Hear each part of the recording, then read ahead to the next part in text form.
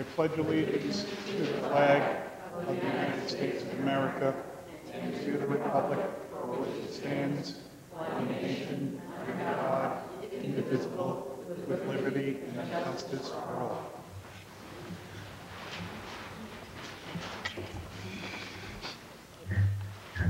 Do we have any adjustments to the agenda? Thank you. Approval of the December school board minutes. Someone? Thank you, Elaine. I move that we accept December's school board minutes as posted in our packet. A second? Any discussion or comment? All in favor? 7-0. And now for our high school student representatives. Good evening, gentlemen. Start us off tonight talking about the construction that's been going on. Pretty much finished up on the floors around the bathrooms and stuff. So now mostly down in the cafeteria. Gym is also complete. Floor's real nice, real nice. As far as the cafeteria goes, the ceiling is still partially gone. They're installing some sort of ventilation system. They're also adding onto the side of it to make more room for, I guess, future classes. Seems to be going pretty well. Nothing's really getting in the way. Also, theater has just started up rehearsals for the one act of Lily's Purple Plastic Purse, which we'll be taking to Falmouth for the one act festival later on in February or March. All right, winter sports are underway at the high school. All of our sports have been doing really well so far. Hockey obviously always does well. They beat South Portland Monday night, which is pretty big. Basketball team's been doing really well, enjoying their new floor, the new gym. Track just started off. We had our first meet. I'm on the track team. We had our first meet Friday night. That's been going well. And in the SAC, some of the specific classes have been doing fundraisers and gathering money for tsunami relief funds, which I thought was a nice idea. And other than that, things are kind of chaotic for some students right now. It's the last week before midterms. All the teachers are getting their last test of the semester in there, so a lot of studying going on, but it's going pretty well. Great. Any questions, comments? Good luck on your midterms. Thank you and good luck. Yes. You know, our middle school student looks like. How are you tonight? Good, how are you? Good. I just want to start by saying Happy New Year to everyone. Even though there's only been 3 weeks of school since we last met, there is still a lot to report. In Student Council, we delivered our gifts for adoptive family. There's a 5th and 6th grade rollerblading social coming up next Tuesday and Wednesday. There will be a dance for the 7th and 8th graders at the beginning of February. In 8th grade news, all Spanish students in 8th grade will be taking the high school placement test this Thursday and Friday. Also, Ms. Diana and Mrs. Dana selected 6 students from each of their classes to take the National Spanish exam on February 17th. This gives these students a chance to see how they compare to other Spanish students across the nation. Mr. Price's advisory had a great idea to raise money for the tsunami relief. Posters were hung all around the school explaining the project. On Friday, the 7th of January, everyone would be allowed to wear a hat in school if you paid $1. By Thursday, the elementary school had heard about the idea and wanted to join in. On Friday, Mr. Price's advisees collect $1 from each person. The total amount of money raised was $1,317, all going to the tsunami victims. The whole school is very proud of this accomplishment. Winter sports are going very well. The Nordic ski team has their first race on Thursday. The girls' basketball team had their last game yesterday, and the boys' teams will start soon. In entertainment news, the variety show is coming up at the very beginning of February, and the play is also underway. All auditions are over, and the callback list was posted today. Any questions? Great job. Thank you. Thanks.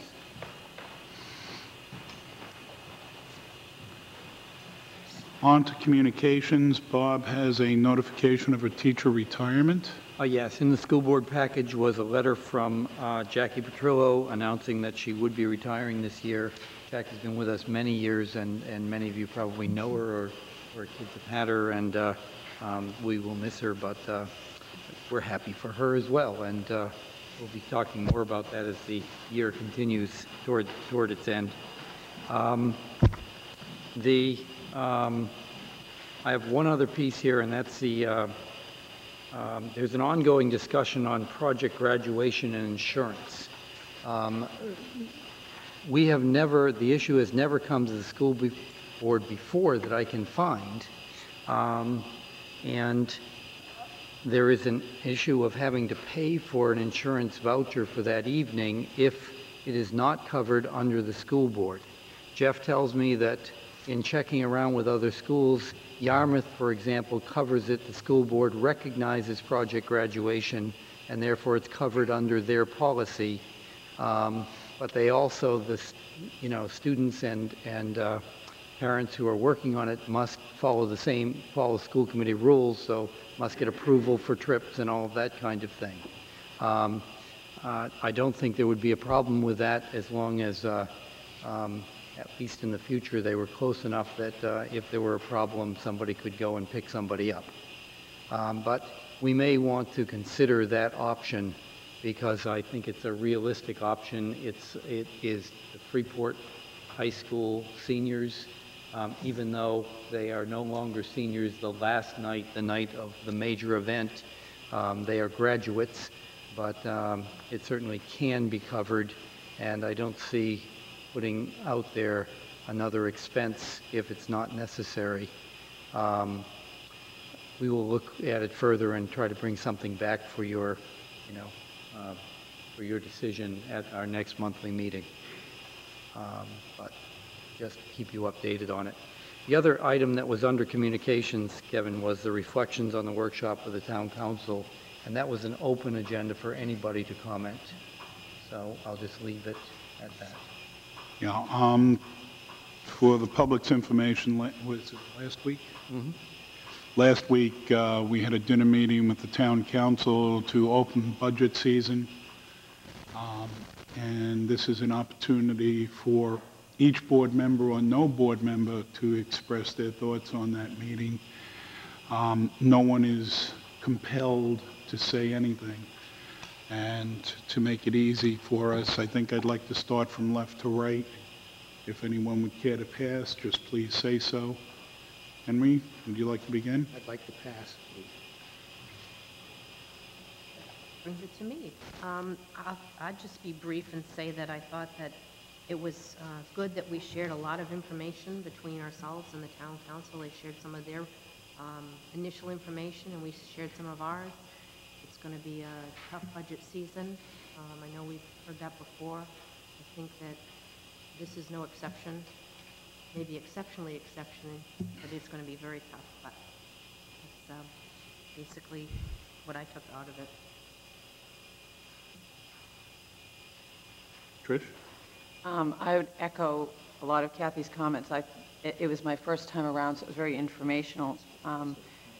I guess and I appreciate the town council meeting with us and giving us the opportunity to learn from them. I guess there was so much information that was presented, a lot of it legislative. I guess my only suggestion, I guess, for future, if it was more of a working session perhaps, or I would have enjoyed more of a working session where we sat together and compared notes and then said, okay, how are we going to address this, as opposed to sort of just some of it was presentation. There were legislatures there, which were great. They gave us an update on the tax reform issues, but it sort of, for me anyway, the first time around sort of mishmashed those two topics, and they were very different topics. So on the whole, I think it was positive, particularly for me as a new member. I guess I would have liked to maybe have done it even maybe a month earlier per se, where it was actually more of a working session. But I do thank the town council for inviting us to meet with them.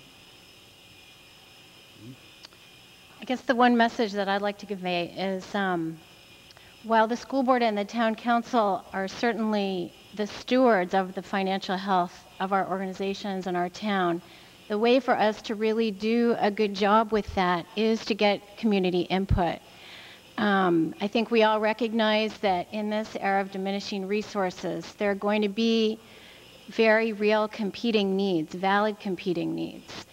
And as we move forward, there could in fact be some really tough decisions if we are in fact going to be held to the cap that the town council set several months ago without any community input and without any pre-discussions with the school board.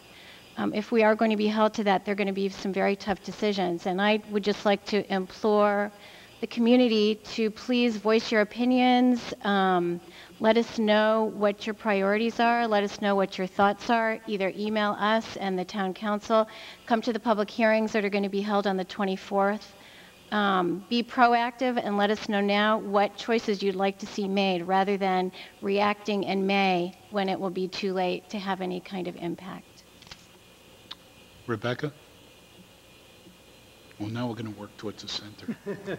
I exercise my prerogative to speak last. You caught me off guard. I'm sorry. That's okay. Well, yeah, it was a information-packed evening. I thought it was really great that our legislators could be there. While it definitely muddied the water for me, I thought it's absolutely essential for both the town council, school board, and the community at large to understand that decisions that are going to be made in Augusta soon are going to have significant impacts as to how we conduct business here at the local level.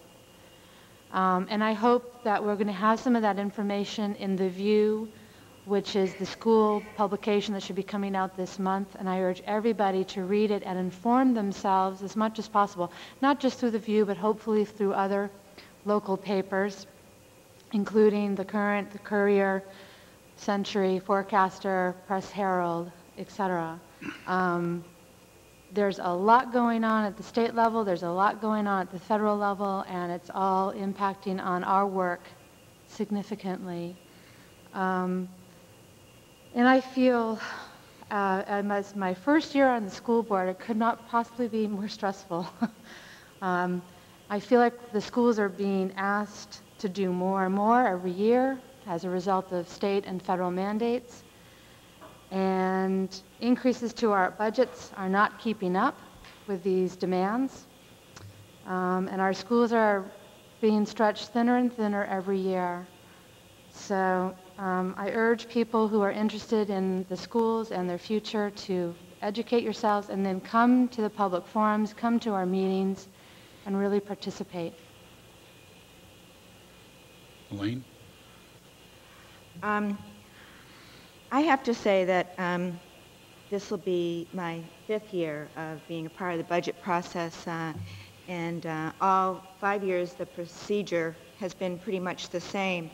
I think it's always good when the two groups get together and we start off by sharing our concerns, but now we really need to work together, as Trish says, so that we develop both the budgets at the same time with the same long-term goals, so that we can deliver the services and the school programs that our citizens want and are willing to fund.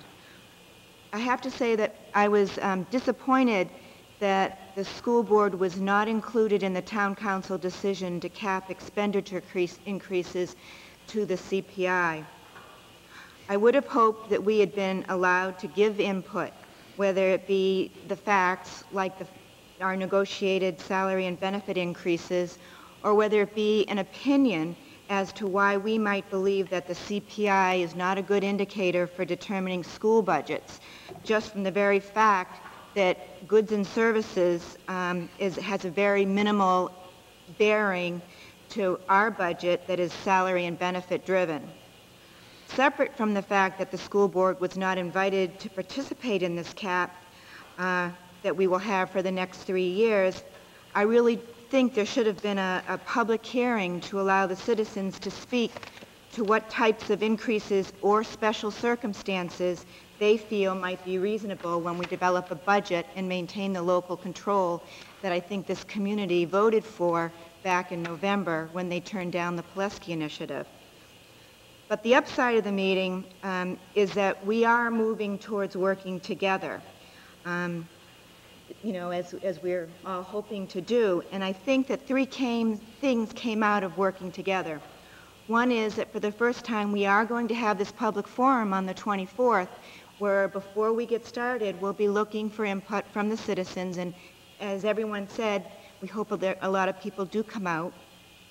The second thing that came about from this meeting is that they have agreed to have a joint meeting with our Finance Committee to set which CPI may be incorporated into the cap, so that we may have an opportunity to give some input there. And lastly, there was a promise for a further discussion regarding essential program and service components and accompanying monies that we might be getting from the state, that they may go back into the school budget because of the legislative requirements. And it's a little confusing to explain, but there's a little bit of opportunity so that perhaps the two groups can reach some sort of agreement as we go forth, and I think that's a good sign. Bob, is there anything you'd like to add? No, as a first-time participant, it was nice to get together with everybody and sort of get a feel of where they were to get started. But we have a long way to go, and I think we have a lot of work to do. Mr. Chairman, before you give your, may I rescind my pass? You certainly may, Henry. Thank you. We did get one point cleared at the meeting. On May 9th, the Town Council and School Board are going to meet, and that's when the formal public hearing for the budget takes place. And normally, we have the public hearing, and immediately the Town Council then adopts the budget without taking into consideration anything that comes up at the public hearing. So we did get the point across that we will have the public hearing on May 9th, and they will have the budget adoption at some other date, whether they have it the next day or what, but the finance chairman of the council did agree to that, and at least we got something accomplished. Thank you, Mr. Chairman. Thank you, Henry. And finally, as you may or may not recall, in the midst of the tax cap issue, the statewide tax cap issue last year, our town council adopted a two-part resolution, or actually two resolutions. The first was a resolution pledging the individual councilors to a cap equivalent to the Consumer Price Index. And the second was that any money increase in state aid to the Cape Elizabeth School District that was directly attributable to the adoption of Question 1A was pledged to be returned to the taxpayer. That is, at the face of it, $286,000 this year and $201,000 next year. Quite frankly, I acknowledge both the cap and the pledge. However, I also suggested that, not suggested, but said very directly, that we would in fact represent the interests of our constituents, which is the school community. To give you an example of the dilemma that's presented to us, when we take simply salaries and benefits and a number of other items that we absolutely know must come to pass in this budget, our budget requirement is already, is it 4.2 or 4.6? 4.6, I believe. Yeah, 4.6%, and I go to that extent because tenths of a percent are important. Well, if our cap is 3.2%, we are already 1% over the expansion in the budget. And in order to meet such a cap, we would have to consider such items as reducing salaries and benefits, increasing class sizes, reducing elective offerings, reducing the number of offerings in core curriculum, combining honors and AP classes, perhaps lowering graduation requirements. This is our dilemma. So I again say to you and repeat the invitation that my colleagues have made is we need you out there to help us make these decisions come January 24th. Thank you. The next item on our agenda, comments from the public on non-agenda items. Do we have anyone here to comment on a non-agenda item? Seeing none, we are going to move on to recognition. Shall I? We actually have recognition this evening for each of the 3 schools in the Cape Elizabeth system. And this recognition comes from the Commissioner of Education for the state of Maine, Susan Gendron. I'll read one of the letters and let the others speak for themselves. But basically, the letter was to the superintendent. An important aspect of the No Child Left Behind Act is the recognition of schools achieving consistently high performance in reading and math. Recognition for these schools is based on Maine's learning results performance standards. Consistently high-performing schools have maintained average student performance over the past 3 years at or above the following levels. In reading, 70% of the students were at the meets or exceeds the standard level, and in math, 50% of the students were at the meets or exceeds the standard level. It is with great pleasure that we recognize each of the schools in the Cape Elizabeth system for being one of these schools. And enclosed is a certificate of achievement, which you may display with pride at your school. Congratulations to your entire school community for a job well done. Signed, Susan A. Gendron, Commissioner. We'll be doing this with the principals. Yeah. And we are going to ask the principals to come forward to receive the certificates for their school and to please share with your faculties and all of your staff members our thanks for their work, because this doesn't happen all by itself. It happens by a lot of work from all the faculty members. And Kevin, go right ahead. I think we'll speak to Cape Elizabeth High School first. Jeff Shedd, come on up. We have recognition in Cape Elizabeth High School in recognition of your consistently high performance in grade 11 reading, and in recognition of consistently high performance in grade 11 mathematics. Jeff, please express our appreciation to the faculty and staff of the high school. Thank you. Thank you, Kevin.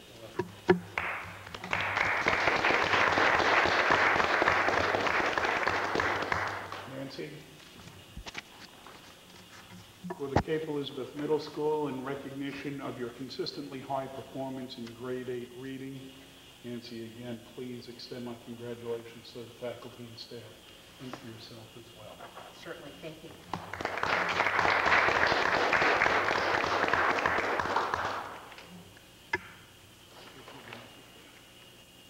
And while Kevin is sorting out the other 2, I'll just mention that Cape Elizabeth Middle School was above the standard in mathematics also this year, but was not for the 3-year period, and is working to get back there. And finally, Tom, for Pond Cove Elementary School, in recognition of your consistently high performance in grade 4 reading and grade 4 mathematics, my congratulations to you, your faculty and staff. Tom, thank you.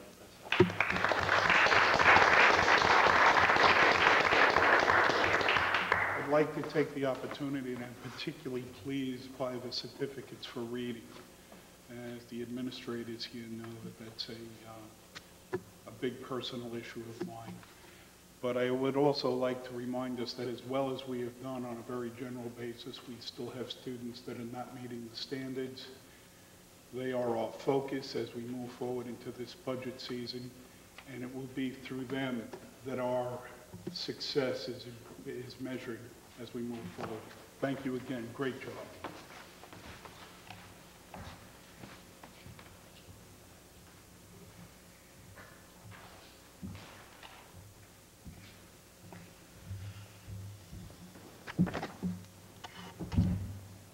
You'll notice there's no juice and cookies today.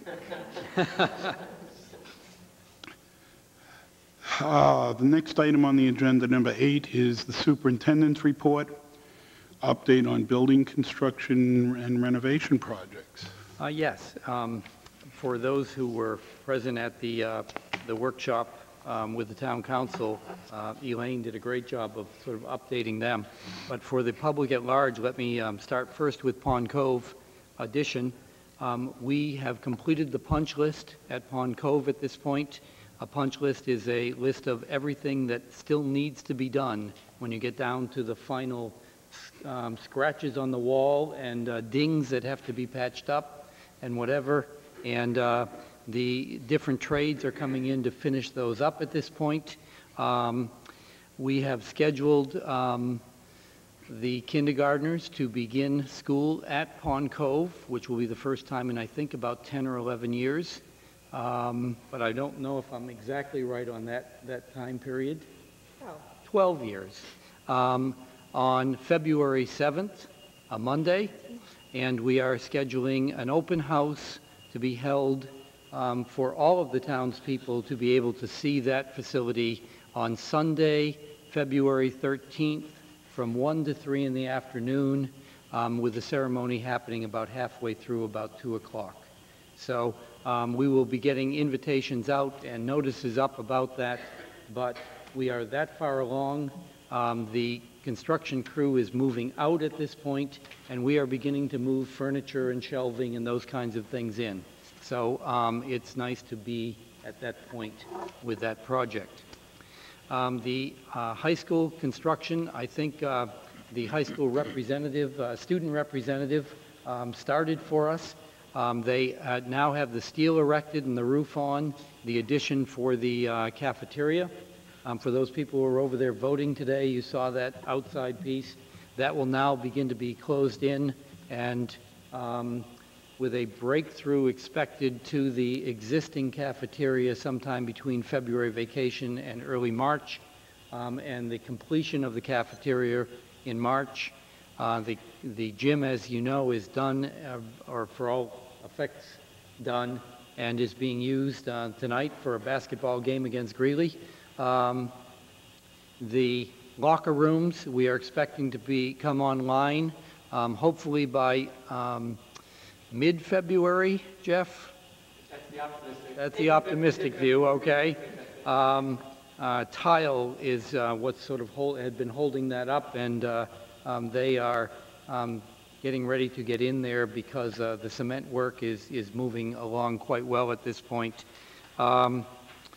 The upstairs classroom, several classrooms on the second floor, including the library, have been, the renovations are either completed or are well along, and it will be as soon as the kindergartners move out in February that we will start to see work on the front entrance area, that entire area that is the office complex, the guidance complex, the math classrooms, and all of the classrooms that have been kindergarten rooms being redone and brought onto in line for with renovations. And that doesn't, you know, we will not at that point have even touched the things that need to be done over the summer. Things like putting a sprinkler system in the entire building. And that's much easier to do when the building's empty than it is to start while students are in there. So those kinds of things. If you've seen work going on out back, they are working on the lower field, the lower soccer field. That is expected to be completed by June or so of this coming year. Then we'll have to stay off it for over a year until the fall of 2006 to let the grass take well. So it's a long-term project, and we know that, but it's coming along quite well. So that's a brief update. A couple of other pieces. I did mention the Pond Cove Open House, but I'll mention it separately. Sunday, February 13th from 1 to 3, with a ceremony around 2, and we will get notices out. We have been notified by the state of receiving the preliminary figure says we will receive approximately $280,000 more next year than we did this. We're trying to clarify what of that is regular funding, which will go back to the taxpayers, and what is for special projects like the laptops and learning results that It will need to be used in the work that the state is requiring of us. The town council public forums have been mentioned, but I'll mention them again. January 24th, there are two, one at 3 o'clock and one at 7:30, right here in these chambers. It's a chance to let the council and the school board know what you want and don't want in the budget for the upcoming year. So we urge people to come out to that. And we will be needing a meeting of the co-curricular committee. And I'll talk with Kevin about setting that up, because we have, as the budget requests are beginning to come in, we're getting some of those, and we need to sit down and discuss where we are on those. And I can't remember who else is on that committee, but we'll check it out. And that's it, unless there are questions. Questions, anyone? Seeing none, it's time for school reports, and we're going to be beginning tonight with the middle school. I believe we have a report on a 5th grade study unit on Acadia.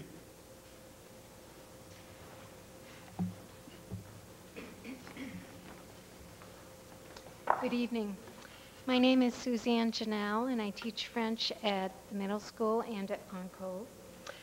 Nancy Hutton asked Cheryl Higgins and me to share with you an integrated unit that was developed for grade 5. The week before winter vacation, the teachers and students suspended their regular studies and spent 2.5 days learning about the French Acadians who settled Nova Scotia in the early 1600s. 2004 marked the 400th anniversary of the first French settlement in the New World on Ile Sainte-Croix at the mouth of the St. Croix River between Calais and St. Andrews, New Brunswick. To prepare the students before the unit began, Lisa Leonard and I used our French time to give the students a historical background. Since my ancestors were Acadian, I shared my family's story with the students and used it as a teaching tool. Each of the teachers on the 5th grade team prepared a learning activity dealing with a different aspect of Acadian life. Students rotated through each activity, Monday, Tuesday, and Wednesday morning.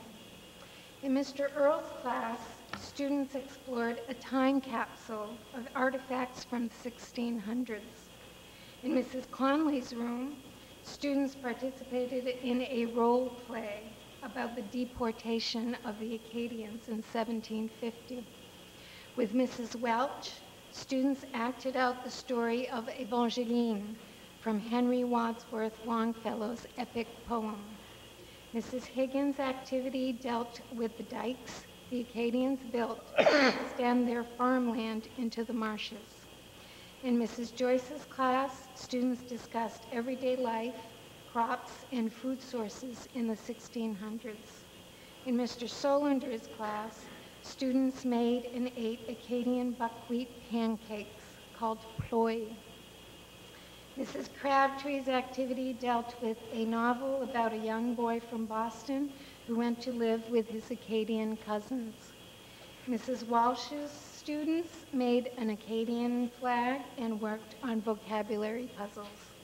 And when students came to me, we read an Acadian folktale and we acted it out in French. We ended the unit on Wednesday morning with a demonstration of the yarn-making process. The students had learned an Acadian folk song dealing with sheep and wool, and so we invited Joan Rolfe, who raises sheep and spins her own yarn, to come and give us a demonstration. I'll let Cheryl Higgins talk to you a bit more about the unit and tell you how the students received it. Thank you.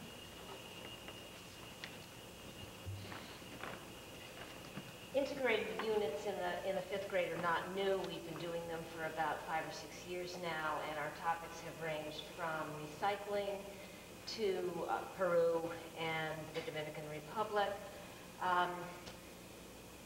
We usually do 2 a year, one in the days right before the winter break, and then also during March when we have the CATS testing in the morning. We talk about this at the beginning of the year when we come back after summer break, and we look at the calendar and we decide if the calendar lends itself to a few days for us to have an integrated unit. And then we look at topics. This year, the 3 days before the winter break seemed ideal, and we had already heard on the welcome back activities about Suzanne's wonderful trip this summer to Nova Scotia, and it just was amazing how well it fit. Not only it allowing us for the first time to really coordinate things with world language, but to pick up several strands that occur in our social studies program, which being a social studies teacher I absolutely loved. The moment Arcadia was mentioned as a possible topic, we all went, oh yes. Part of the reason for that is working with Suzanne is amazing. Suzanne just does an absolutely incredible job. She had brought back resources. She suggested topics. She helped each one of us plan the lesson, and it's a pure pleasure to work with her. She's just fantastic. As we worked on the unit, it was indeed amazing to see how well it fit with social studies. We deal with Samuel Champlain's exploration of New France, setting up a settlement and how it differs from new settlements in New Spain and New England. The plight of the Acadians also connected directly to French-British conflict that developed over the years and eventually lead to the French and Indian War. So the topic really was a perfect choice. The actual unit evolved, as they always do, as teachers choose topic, again with Suzanne's guidance, and try to balance what other people are doing. We always try to include some map work, some history, literature, science, a craft if possible, and the inevitable food. We wanted to open and close the unit with full team activities, which we always do. This year it was a video, as Suzanne mentioned, for opening, and then the closing was absolutely marvelous with a speaker who brought in samples of wool that she had sheared, which is very interesting. The boys would not touch, because it was smelled, but the girls were happy to finger and manipulate. It was just a wonderful session. The students were able to perform a French song, which both Suzanne and Lisa Leonard, our other French teacher, had taught them in the weeks leading up to the unit. And we also had students fill out evaluations so that I can stand up here and rave about what I feel is the success of this unit, perhaps one of the best, if not the best we've done. But I'd like to share some words of the students. One student enthused in capital letters with a whole line of exclamation marks. Coming to school on Monday, I was excited, and then we started. The unit was awesome. Another wrote, for once, I actually understood something about the past and what it was like. There were also insightful comments asking that next time we do this, we include not just the French side of it, but the British, which had not occurred to us. So it was wonderful to get that input from students. As we planned this unit, we received support, as we always do, from our administration, and we also had a small grant for the Middle School Parents Association, which allowed us to purchase the books, which we read to our class beforehand, food, and pay our guest speakers. So we really appreciate the support we received from the administration and the MSBA. Are there any questions? Can I make a comment? Yes, you can. I am fortunate to have had a child participate, and when I told her that it was going to be on the agenda, I was not as organized as you, Mrs. Higgins, to write down her quotes, but she spouted off with enthusiasm everything that she participated in and was able to recall many of the facts. So not only was it enjoyable, it was a success from an educational standpoint. And I guess on top of that, I wanted to thank you because I think in spite of all the demands and pressures that we've alluded to, the fifth grade teaching team took time to coordinate and do something that appealed to kids in different learning who learn differently and presented the information differently. And I know that took some extra time and coordination. So thank you. You did a great job. I would just like to also say thanks for those of you who came out tonight to present this, because in and of itself, that's a wonderful contribution for us and for the people who are watching the meeting at home. But I mean, your enthusiasm just comes through in your presentation, so I'm sure that that was certainly transferred to the kids, and I think we're really lucky to have you doing that kind of program in our school, so thanks. Ditto, as well as to say it's nice to see you again. All right, the next report is, puts Tom Eismeyer on the spot with the Pond Cove report. Good evening. I just wanted to add my congratulations to all three schools and the entire community for gaining that recognition from Augusta. We're consistently high performing because I think we respond to the expectations and the support of all of Cape Elizabeth. Continuing the recognition theme, I wanted to particularly thank two members of the technology department last week. Gary Lanoy and Ginger Raspeller came and met with each teaching team during their joint planning time last Tuesday to walk them through the new Power School version of the report card. It's now available to teachers on the internet, and Gary and Ginger held hands and led people through. It's a big breakthrough, not just in content, but for accessibility for our professional staff. So they deserve credit. Coincidentally, following up on Kevin's remark about having support and encouragement for all kids to meet the standards, I had chosen for a topic tonight an update on our Teacher Assistance Team, or TAT.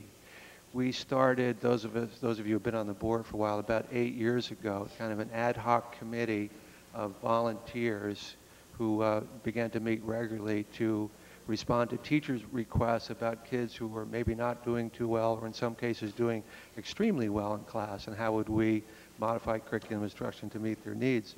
Over the years, we formalized it a little bit, and now we have a standing committee that includes the principal, the new teacher leader, Kelly Hassan, our social worker, Pam Vos, school counselor, Cindy Perkins, 3 literacy teachers who rotate membership depending on which child is being discussed, Suzanne Hamilton, Deborah Jordan Pearson, and Becky Swift. Ellen Brady, our instructional support teacher, Paula Harris, our nurse, and our 2 OT-PT people, occupational therapists, physical therapists, Christine Freeve and Maureen Messer. That's a very diverse group, as you notice. They come from all walks of professional life at Pond Cove, and the cycle we use, each school has a little different way of supporting its TAT or SAT. As a teacher makes, or a parent makes a request, and we meet for about 20 minutes to identify a problem, or sometimes it's a very good problem, doing extremely well in math. We brainstorm, identify problems at the end of about 20 minutes. We meet on Thursday mornings. We have a plan in place to try interventions, instructional strategies, which we then follow up on. Within a month or two, we usually have a follow-up meeting. And by and large, we've been very successful for that. The other duties that have fallen upon this TAT is we now use that as a forum for discussing retention, which is eventually an administrative decision, but it's nice to have input from all parties. And with LAS becoming more and more, the deadline's approaching more every day, it's also a clearinghouse for making any modifications on the MEA or the local assessment system. You'll also notice, too, that we have members of the team who are on pupil services team or special education. And over the years, Claire and I have talked a lot about tapping on those people's expertise. So they contribute not just their knowledge and experience, but they're also available to consult and observe, usually with a whole classroom, and make some suggestions to the teacher and the team. We also encourage teachers when they come in the fall to hook up with previous year's teachers, so we have some continuity and what's working and not working for these kids. And we've built up a little kind of institutional history with this. We periodically survey the staff and go through the minutes to see what kinds of problems, good and bad, we're dealing with, and what kind of topics maybe we should present at a faculty meeting or an in-service day, so that teachers can share the knowledge that we've been developing at TAT. We also have, over the years, identified high priority needs. Not too many years ago, again, this is a volunteer group, we did not have the professional support in the school in order to do the instructional interventions. But 5 or 6 years ago, when we targeted that need through your support, we were able to add that instructional support position, Ellen Brady, to respond to a direct need to help kids in math. She also helps now with helping kids stay organized. We're finding that is a big theme. As I said, we go through periodically. I took the opportunity to look at the past year and a half of TAT. So last year, for example, we met and discussed 44 kids out of 650. We met more than that because of follow-ups. And the next part's really interesting. Roger Rio at the high school would really like this. 44 kids, 32 boys. We discussed 12 girls.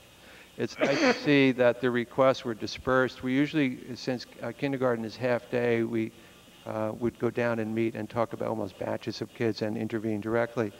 The kids were distributed almost evenly among grades 1, 2, and 3, but by grade 4, we must be getting a little better at it, the requests were declining because we had interventions in place. Out of the subject matters we did, the categories I found by lumping together, about almost half were academic. What can we do to support kids further in math and reading? And we had about 10 kids who needed behavior plans. We're finding that kids' ability to pay attention is becoming an issue, and we're developing strategies for that. A rather new one that we did not discuss 6 or 7 years ago, was anxiety. Students' anxieties about coming to school or being in school. And we also dealt directly with 3 students who had transferred from another school and who needed some orientation to the curriculum at Pond Cove, particularly in everyday math. This year it's about the same. We're about halfway through the year. We've already met and discussed about 24 kids, and the ratio of boys to girls is about the same, 17 boys, 7 girls. The proportions are about the same, more in the lower grades, and in grade 4, it's a follow-up. The one I'm really paying attention to now is we've already had 3 discussions about school anxiety, and we're halfway through the year, and it's kind of a new theme that we're looking at. New ones this year, we've had 2 meetings about LAS accommodations. We have followed up, and Claire is aware of this, of children who do not qualify for special ed services after a referral and evaluation usually come to the attention of the teacher assistance team. So we use the data that's been generated through a very formal special ed process and see what we can do in the classroom. We have had some concerns about OT issues, and they come directly to TAT. We've gotten the advice from our 2 professionals, been able to deal with that, and the same thing for speech and language. One further thing I wanted to mention is that by the end of the year, we do have some data on what's working and not working for not just the 4th graders who've been to TAT, but some others. And over the years, we have met first informally and then more formally with the middle school to explain what's coming next, what's worked, what happened, what we think might work in the 5th grade. And on our part, we think we could do a better job with Nancy and John and their SAT about being more specific about the interventions we've done, show the middle school the plans that we've done, things. I think we have more responsibility in that area. So overall, I think the credit really should go to this volunteer group. They've just done a terrific job with it, and I think they're going full steam ahead. One further thing, next month Kelly Hassan will be here to give you a formal update on the new directions for the writing program. And in anticipation of that, some of you may recall that we did a walkthrough through all 3 buildings a few years ago to check on climate. We're going to do what we call an instructional walkthrough on Friday. We have 11 Pond Cove faculty members and Sarah Simmons, so that makes 12 of us, who are going to do a quick observation of writing at Pond Cove on Friday, January 14th, according to the expectations that we agreed on this year and formalized at a faculty meeting. So we're going to visit each class and take a look at the general atmosphere, about the routines, about the interactions of the kids with the teachers and the kids, and then we hope in a non-judgmental way get this data together and feed it back to the faculty next week at our faculty meeting. And a word to any kids who may be watching, I'm sorry I kicked you off the snow fort, but it was very dangerous, extremely dangerous, very icy. I don't think that would pass muster with our lawyers. They were quite upset with me today. And if you want a snow day tomorrow, pajamas inside out. That's the only way to do it. Any questions? Questions or comments for Tom? I have a question. You said about half of the chat reviews were academic. Was there any sense of breakdown in curriculum area? Was it reading, math, science? It's mostly math, a lot as that Ellen sees, because with the 3 reading teachers, we're usually helping the teachers fine-tune it more. There has been, though, a notable drop-off in requests for strategies to help kids get started with writing this year. It used to be, and you can see it's boy-dominated. Teachers would come to TAT and say, this child won't start writing. We've had none of that this year. The only thing that's come up is that might be a boy. The boy might be having trouble with handwriting to get started writing. So I think the new writing resources and instructional techniques have incorporated more kids. Just to follow up, since most or a significant number of them were math, do you have any plans in the future to maybe do a walkthrough on a day of math instead of reading? I'd love to, yeah. And seems that we're doing really well in the reading Yeah. area, that maybe now next thing to focus on would be math. In fact, I think we're using the writing cycle, we're basing that almost on math. We should see certain things going on in everyday math in each class and see if there's a good match there. So that's part of the writing cycles in Yeah. math? Great. Yeah, I should say, too, that I neglected to mention this, the fact that the Pond Cove teachers are willing to participate in a walkthrough like that shows me that the doors are coming down, they're willing to talk to each other and learn from each other professionally. I think they deserve a lot of credit for that.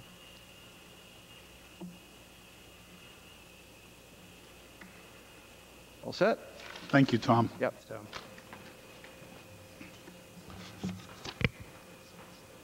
The next item is committee reports, and we'll begin with Kathy with the Finance Committee report.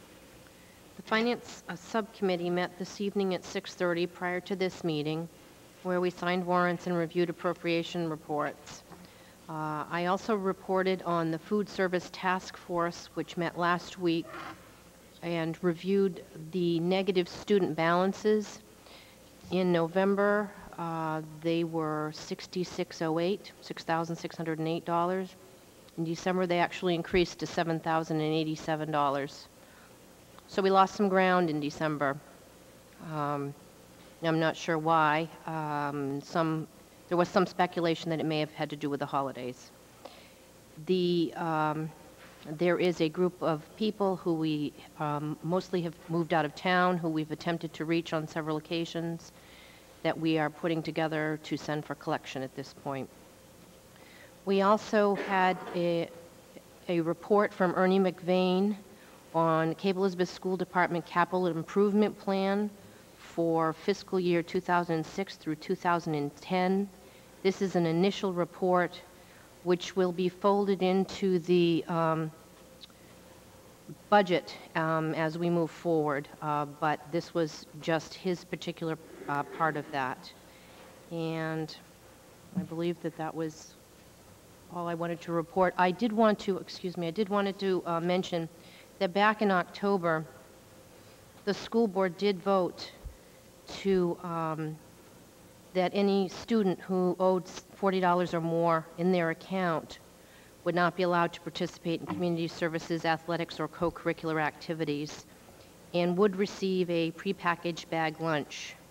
I just wanted to remind folks of that, and we are continuing with that program. Thank you.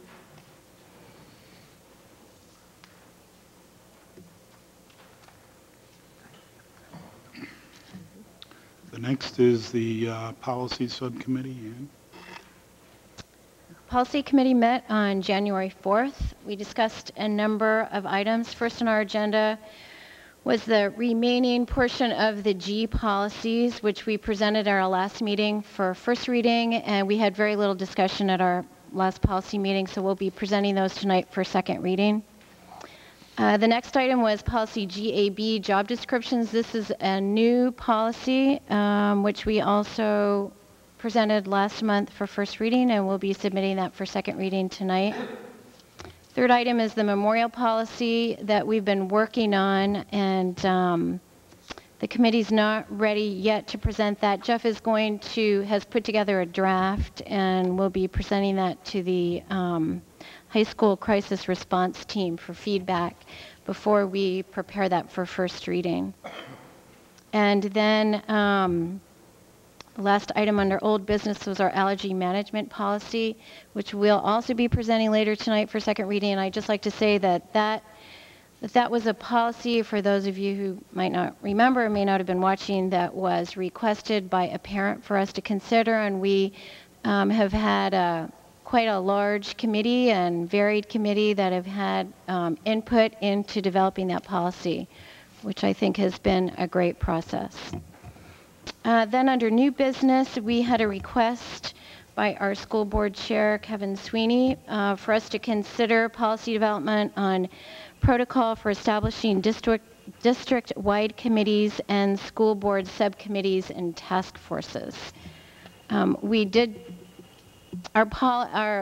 process for any kind of consideration of new policy is to any requests are brought to the committee. We then discuss whether it's something that we feel we do want to discuss, and then we decide when we're going to be discussing that and what the procedure will be. After kind of tossing some different thoughts around, we determined that we would like the board to adopt a policy regarding board advisory committees. Second to that, we decided that as part of that policy, we'd like to have guidelines for for the establishment of district-wide committees for our entire school district, so that there would be guidelines within that first policy. And then finally, under that item, we determined that the board does need to, in fact, review its committee structure and its committee appointment structure. And we assigned that to the board subcommittee that's going to be working on the B policies, which is board governance. So we'll be taking a look at that. Then we moved on to continuing our work and reviewing the entire board policy manual, and we began with policy ICAA. We decided that the next section we would work on in the committee is the instruction policy. Policy ICAA is on religious holidays. And we discussed that for quite a bit and determined that we actually need 3 separate policies around the various aspects of religious holidays and cultural celebrations in our school. The first is to revise policy ICAA, which we then did work on a draft and will be presented sometime in the next couple months for first reading. We also determined that we probably need a policy around fundraising efforts and how they might relate to major holidays or cultural celebrations in our community. And finally, we thought that we probably need a policy that will address whether or not to recognize major religious holidays or cultural celebrations in any way, and the need for that to be consistent throughout each of our 3 schools. And I think that was pretty much it for the committee. Thank you, Ann. Rebecca, Communications Committee. Okay. We discussed a number of things. One was to continue to work on student communication with the school board and vice versa, and I know that one of our communication members was going to be speaking to Jeff about high school student communications to the school board, and we'll be getting that report next week in our next meeting. There was some discussion about asking the school board to try to have agendas made available for committee meetings 1 week before their scheduled meetings, so as to provide the public with a reasonable amount of advance notice as to the topics that are going to be discussed. We do that, but we don't necessarily do it on a consistent basis, and so the committee would just like to ask the board as a whole to try to keep that in mind as we move forward through the year. Trish has put together a draft for a school board informational brochure, which I believe all of you received a copy of in an email to ask for your comments. I would ask that you would try to get any back to her by the end of this week, because we will be meeting as a committee next week to discuss this and hopefully get it to a publication form. And lastly, on the meeting for next week, we are going to be starting to talk about committee goals and objectives, as in keeping with some of the things that we discussed as school board goals and objectives for this year. The next meeting will be on January 19th, 3:15 at the Pond Cove Media Center. Thank you. And the last is the Personnel Committee. Primary business of the Personnel Committee right now is the superintendent search. Kathy, the ads are placed. They are? The ads were placed, and the interesting item is that before the ads were ever placed, we had 16 requests for applications. 7 from the state of Maine, 3 from New Hampshire, 3 from Michigan, 2 from Florida, and 1 from New York. So despite our not having broken the ads, the word is out that Cape Elizabeth is looking for a superintendent. I am told by Bob that we have some very quality individuals from the state of Maine that have asked for applications. Those of us on the board don't know who those individuals are, so that we can be entirely fair and above board during the entire interview process. What we have not done and we need to do is schedule a meeting for sometime before January 28th for the committee, as that is the day that applications are in fact due. And we will continue to provide you with information as we move along. May I ask a question relating to this? Is this the appropriate time?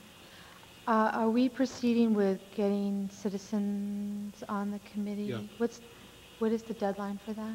For people to... Well, we haven't actually established a deadline, but that's why I want to meet before January 28th. Okay. So that we can get that taken care of. Personally, I missed a publication deadline on that. Okay. Any other questions? In that case, we'll move on to unfinished business, which is entirely policy. First item is second readings, as Ann indicated earlier. Okay, the first policy is policy GAB, job descriptions, and I'd like to make a motion that we adopt this as presented here in your packet. Do we have a second? Henry, thank you. Any questions, comments? In that case, all in favor? Opposed? Passes 7-0. Okay, and then the next few policies are from those remaining G policies at the end of that, and we'll go through those one by one. The first is policy GCQE, enrollment of non-resident employees' children. I'd like to make a motion that we adopt this policy as presented. A second, please. Elaine, thank you. Any questions or comments? All in favor? Opposed? 7-0. Next is policy GCSA, employee computer and internet use. I'd like to make a motion that we adopt this policy as presented. A second. Henry, thank you. Any questions or comments? All in favor? 7-0. The next item in your packet is guidelines, GCSAR, employee computer and internet use guidelines. I don't think we need to vote on this because they're guidelines. Just bringing it to everybody's attention. The next policy is policy GDO, support staff evaluation. I'd like to make a motion that we adopt this policy as presented. Second. Kathy, thank you. Any questions or comments? Elaine? The evaluation form is being pulled from that for the recommendation of the council. It's in our, Yeah, the exhibit behind it? yeah, Yeah. that's being pulled. When Elaine says counsel, she's referring to our attorneys. Legal counsel, yeah. Any other questions or comments? Seeing none, all in favor? Opposed? 7-0, thank you. Okay, Bob, do we need a vote on removing this exhibit? No, okay. So that next item is what Elaine was just referring to? And the same with the next one, GDOR. That again is not an exhibit, but A guideline. Why don't you just state what the guideline is? Can I ask a question about guidelines? Yeah, go ahead. Why doesn't it need a vote? because guidelines are not set, are not policy. They are simply the rules that have been set up to go with the policy after the policy was established. And who writes the guidelines? Usually the superintendent or the administrative group. Okay, and I actually have no issues with the guidelines, but if I did, what would be the avenue to? Bring them back to the administrative system. The guidelines that are being referred to are GDOR, Administrative Guidelines for Evaluation of Support Staff. Thank you. Okay, and then the last policy that's up for second reading tonight is policy JLCEA, Managing Students with Food Allergies. This is the policy that I referred to earlier when I talked about the task force that was compiled of parents, administrators, nurses, and school board members that worked on putting this together. And I was thinking that maybe I would read this. Does that make sense? It's not that long. People who haven't had an opportunity. No, go ahead. Okay. The Cape Elizabeth School Department recognizes that food allergies can pose a significant threat to the health of some students. It is the policy of the Cape Elizabeth schools to work with students, parents, staff, and medical personnel to minimize risks and provide a safe educational environment for food allergic students. As an educational institution, it is the responsibility of the Cape Elizabeth schools to increase awareness of all students, including their needs, the dangers they face, preventive measures to be taken, signs of allergic reactions, and medical response should a student have an allergic reaction. The schools will also solicit voluntary cooperation from parents, students, and staff toward avoiding food allergic students coming in contact or proximity with foods which cause their particular allergic reactions in school or at school activities. Bans on particular foods by classroom or whole school will not be enacted. School-level guidelines will provide details for the implementation of this policy. These guidelines will be reviewed on an annual basis. So at this time, I'd like to make a motion that we adopt this policy as read. Do we have a second? Second. Rebecca, thank you. Questions or comments? I guess I just have a question relating to an email that we received. Am I correct in understanding that the comments that were made in that email regarding some classroom policies are actually school guidelines that should be handled at the school level and does not actually involve the board at a policy level? Now, those guidelines were developed by the same task force that developed this policy, and the reason why the task force took on the guidelines was because it had, and we do have the right to do that if it's deemed necessary, if it just seems as though we need a broader base of people looking at particular guidelines. And so the email that you're referring to speaks specifically to a particular guideline. And so in terms of where that discussion would go, I'm not sure. I don't know. What do you think, Bob? I mean, Familiar with the email. With the email. So I think that the committee, it just came through this afternoon. The committee is still meeting. We'll be meeting to look at the middle school guidelines and then the high school guidelines. And so I suppose, would it be appropriate for the committee to take a look at that email and to determine, I mean, we're done with the Pond Cove guidelines, but maybe the committee can take a look at that and determine what should happen with it? Does that make sense, Bob? Sure. Yeah, I think Okay. it does. Yeah. Okay. Thank you.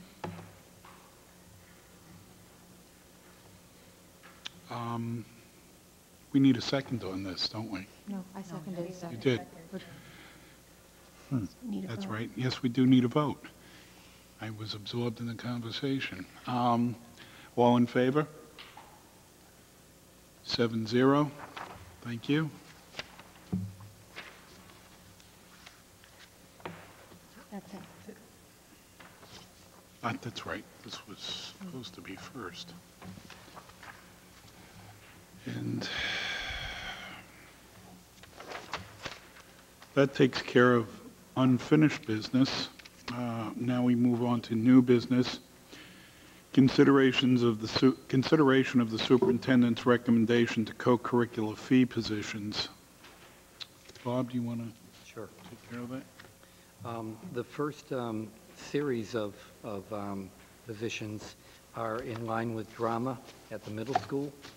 We had already appointed the drama director and the sound director, and the proposal for the allotment of the remaining 150 hours is for Stephen Price to work 50 hours on lighting, Kristen Thomas 50 hours on music, Tom Wilbur 10 hours additional on sound, Evan Solander 20 hours additional on directing, Dory Dowdy 10 hours on costumes, props, and rehearsals, and Bonnie Steinrotter 10 hours on costumes, props, and rehearsals. In addition, we have 3 stipend positions at the high school. Brandy LaPointe for the CAT member, CAT member, Katie Lisa, student leader, and Belinda Snell as student leader. And those are the nominations for this evening.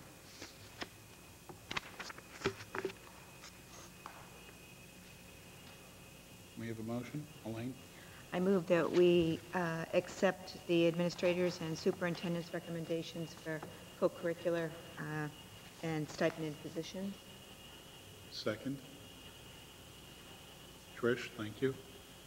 Any questions or comments? Seeing none, all in favor? 7-0. The next item on the agenda is consideration of request for child rearing leave.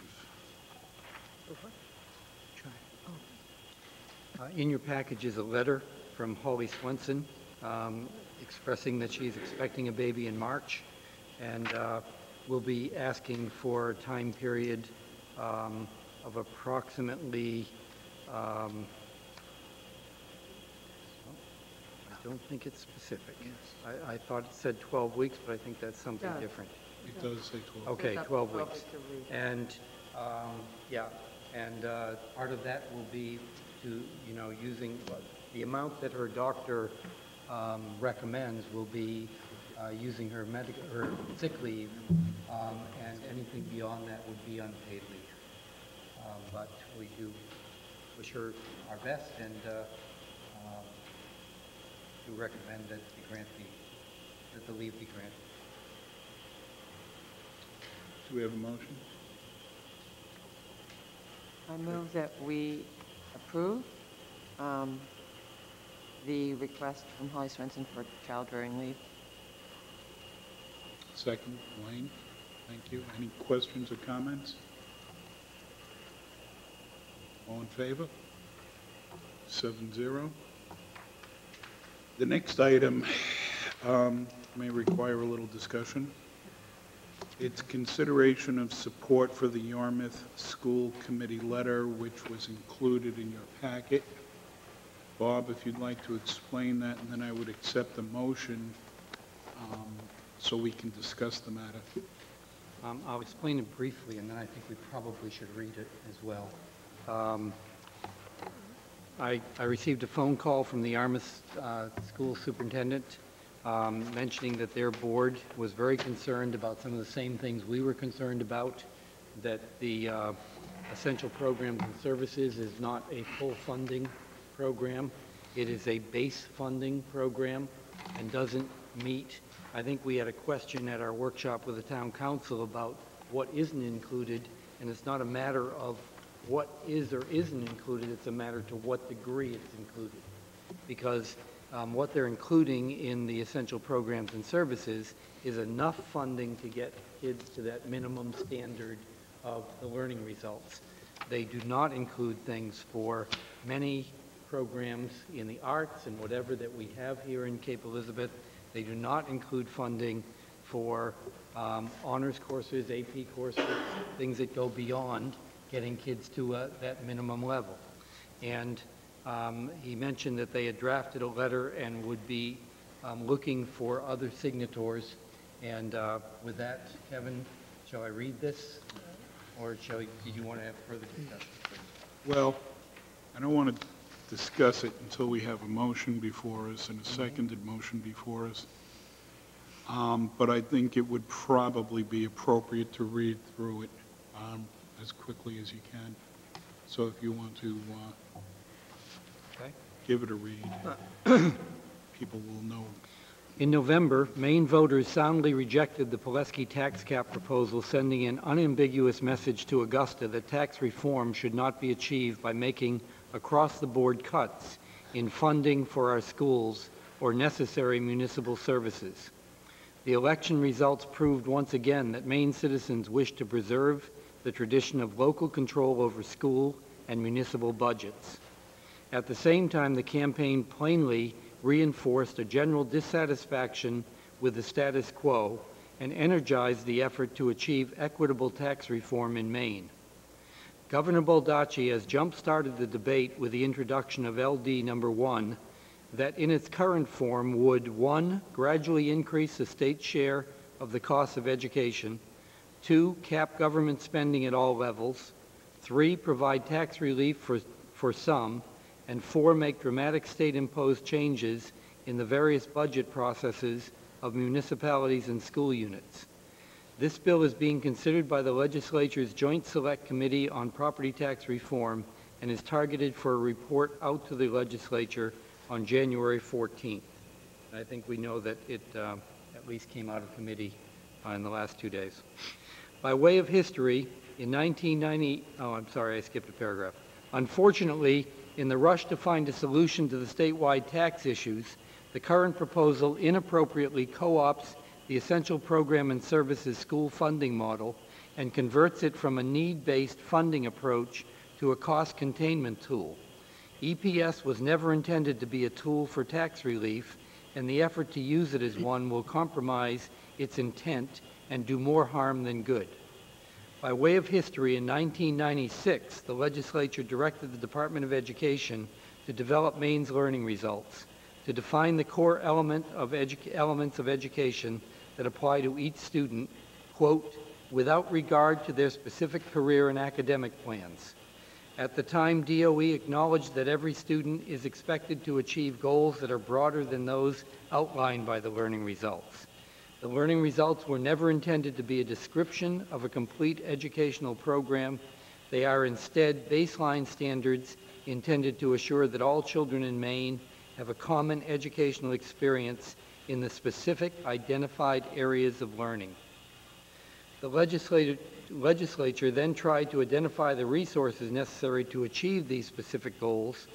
In 2003, after years of study, the legislature endorsed and Governor Baldacci signed legislation to begin implementation of EPS as a tool to assure that Maine schools would have, at a minimum, the necessary resources to achieve the learning results.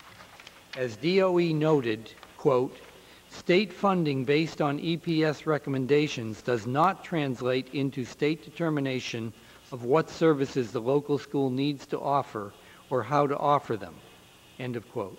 For example, it does not include more than a minimum number it does not include more than the minimum 2 years of foreign language, advanced math or science courses, AP courses, most high school electives, or more than a very basic level of extracurricular activities. Many students finish the core requirements of EPS by the end of 10th grade. The model does not cover the bulk of the cost of their education for the remaining 2 years. Plainly, EPS was intended to establish a benchmark for bringing those schools with inadequate funding up to a certain minimum standard. LD number 1 turns this intention on its ear. Under LD 1, the legislature would, over a 4-year period, fund 55% of the baseline EPS model, not of a complete education. Local property taxes would fund the remaining 45%, and any education costs that go beyond the EPS model, all within a specifically set targeted amount. The implicit assumption of LD1 is that EPS establishes the reasonable cost of a complete educational program for students, and the explicit provisions would make it nearly impossible for those communities currently spending more than the EPS baseline to continue to provide adequate funding for their schools. In other words, instead of bringing the school spending less than EPS up to the minimum, LD number 1 is intended to bring those spending more down to the minimum. Studies have shown that Maine students graduate from high school in record numbers. However, the studies also show that they go on to college or stay in college at a low rate, which in turn is a factor in our inability to build Maine's economy. While setting a baseline standard for all is critical, affecting tax relief by lowering the overall standards exacerbates the problem we face for the future of our state. As school committee members, we are prepared to engage our communities in meaningful dialogue, debate, and compromise over our budgets. It is arguable that EPS presents an excellent starting point for that dialogue. Using EPS as a spending cap, however, sends the message that a baseline education is good enough for all and improperly inserts the state in local budget issues. We believe that this approach is wrong.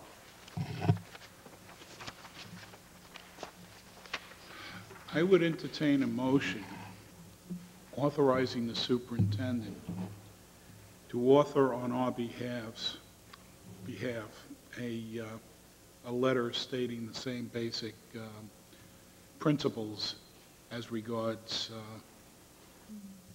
to the State Commissioner of Education. Do I have a motion?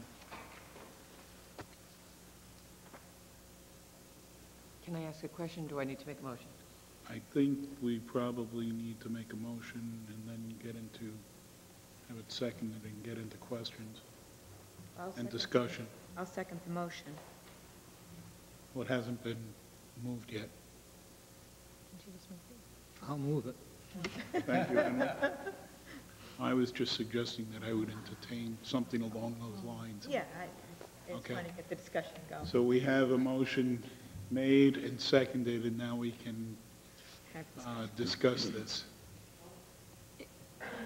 Was the Yarmouth School Committee looking for our co-signature on this, or encouraging or suggesting or inviting us to write our own? I think they were seeking co-signers for the letter, for this letter. So that would be a different motion. That would be different then. I was under the impression they were seeking a letter from us. That wasn't my understanding, Kevin. So is their intent then, if they get co-signatures from school committees and school boards throughout Maine, throughout the entire state of Maine, they would then submit that to the legislature? To the governor? Okay. Well, we could withdraw the motion. Yes, let's do that. Yeah. I'd like to move that we change the motion to authorize the superintendent to add Cape Elizabeth School Board as a signer with the Yarmouth School Committee regarding the content of this letter. Second. Trish, thank you. Further discussion?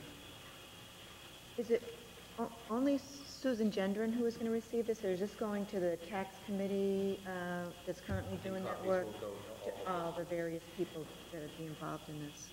And will it, I mean, in theory, it's almost an editorial. Can it go to all the newspapers in the? We could send it to anyone you'd like to have it sent to.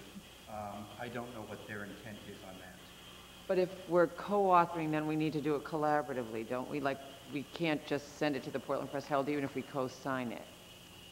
I think that will be worked out. I don't see a problem with that.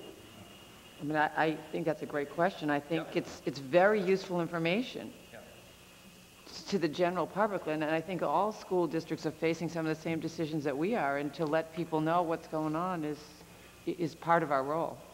Well, I can ask to have it considered as an open letter and distributed to. Just a suggestion, my support of it isn't predisposed on that, but I think the more take widely, I think Elaine's question was the more widely the information is shared. Just as a point of information, during the Pileski issue, the Yarmouth School Committee was quite free in allowing us the use of their materials, and we allowed them the use of our materials. And there were also quite a few other school districts involved in that. So I see no particular issue with that.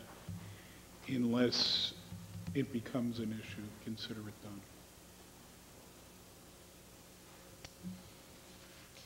That brings us almost to a conclusion. And I... Oh, Oh, I'm sorry. Yeah. I guess my only other comment would be for this letter is it's a little vague at the end as to what they would hope to be achieved. And maybe that could be a follow-up letter.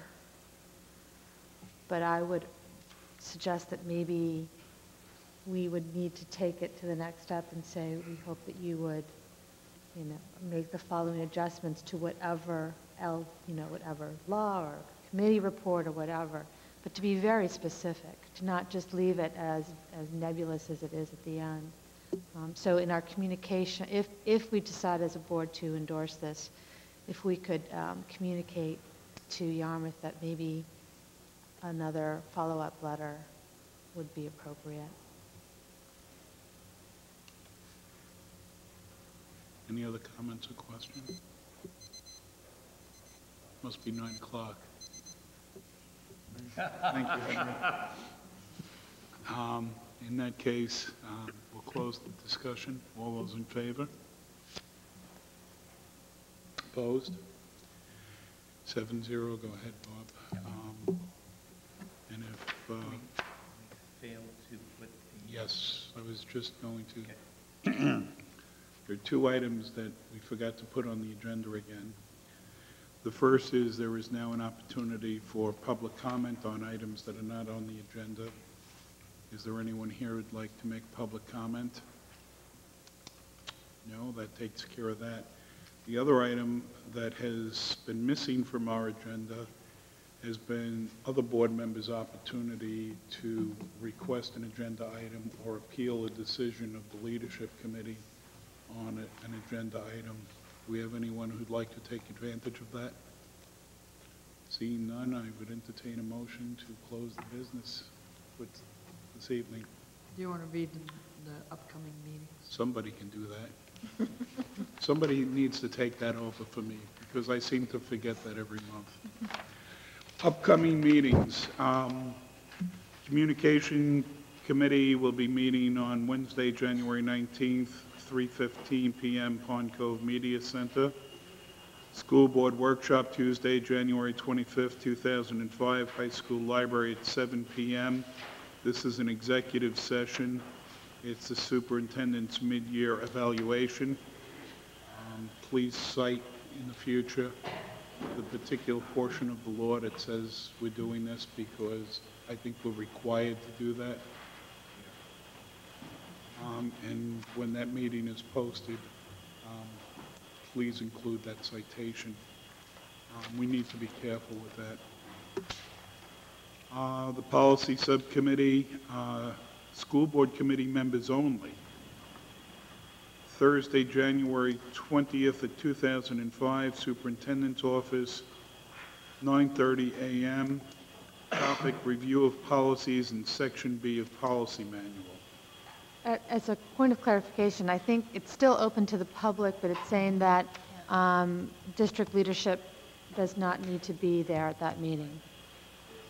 I'm glad you clarified that. Thank you. School Board Training Workshop.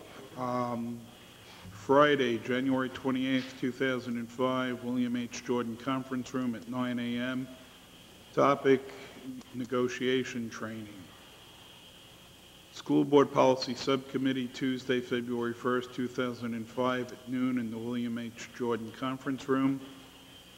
Finance Subcommittee meeting, February 28th, 7 p.m., William H. Jordan Conference Room.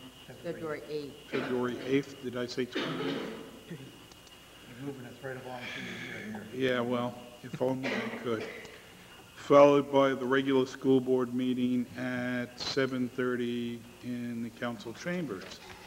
And do I actually need a motion to adjourn, or can I just do that? That's what I was afraid of. Can I have a motion to adjourn? So moved. Yeah. Thank you, Elaine. A second. All in favor? 7-0. Thank you very much. Good night, all.